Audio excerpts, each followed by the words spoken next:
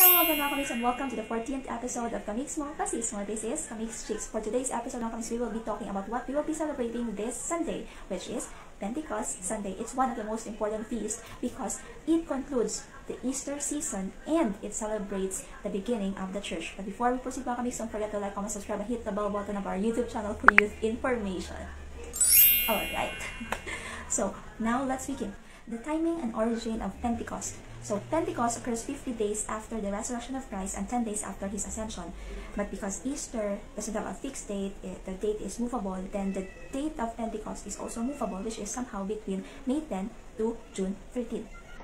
The timing of this feast, mga Kamigz, is also where we Catholics get the concept of novena, because as you can see in Acts chapter 1, the Blessed Mother with the apostles prayed together continuously for 9 days after his ascension, leading up to Pentecost.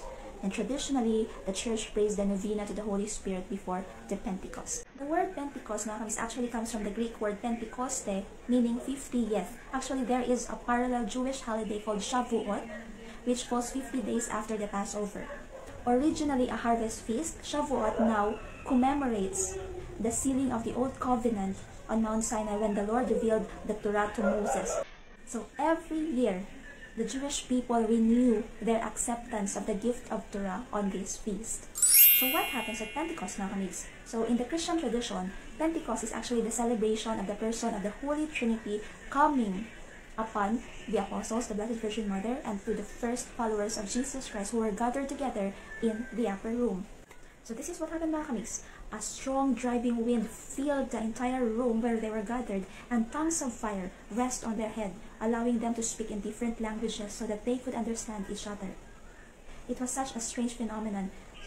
That's why some people thought the Christians were drunk. But Saint Peter, the first pope, said that it was caused by the Holy Spirit.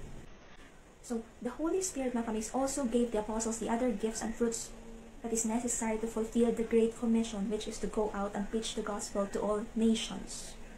Okay, so it fulfills the New Testament promise from Christ, as what we can read in Luke chapter 24, verse 46 to 49, that the apostles will be clothed with power before they will be sent out to spread the gospel. Next, where can we find this Pentecost thingy in the Bible? So the main event of Pentecost, mga Kamigz, meaning the strong winds and the tongues of fire, can be read in Acts chapter 2, verse 13. But events following next to it, like St. Peter's homily and the baptism of thousands, can be found through verse 41. Every Pentecost Sunday, mga Kamigz, we also celebrate the birthday of the church. It was right after Pentecost that St. Peter, the first pope, inspired by the Holy Spirit, preached his first homily to the Jews and non-believers, in which he opened the Old Testament, showing them how the prophet Joel prophesied the events and the coming of the Holy Spirit at Pentecost. He also told the people that Jesus whom they crucified is the Lord and was risen from the dead, and that cut them to the heart.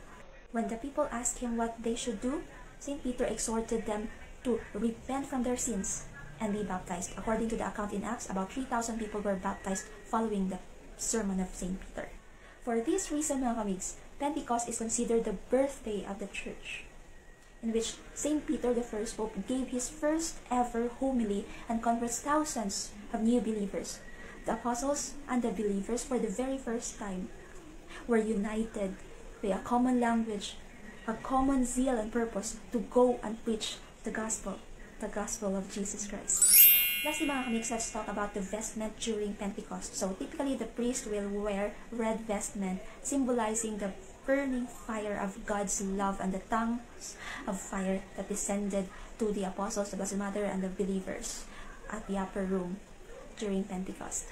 However, mga Kamigz, in some parts of the world, Pentecost is referred to as Whit Sunday or White Sunday, referring to the white vestment that is being worn by priests in Britain and Ireland, wherein white symbolizes the dove of the Holy Spirit and the typical vestment worn by the catechumens desiring to get baptized on that day.